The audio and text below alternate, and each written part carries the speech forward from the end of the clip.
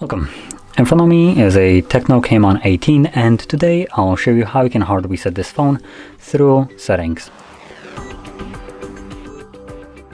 So to get started, we will want to open up settings. From here, scroll all the way down to System, Reset Phone, Erase all data, and then press on Erase all data once more, which will begin factory resetting our device.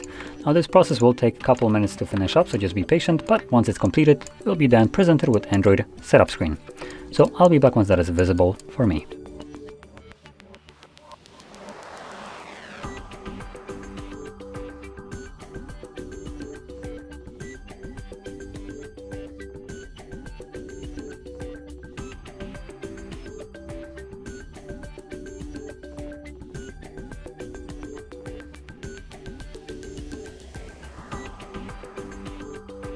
So as you can see, the process is now finished and you can set up your device however you like.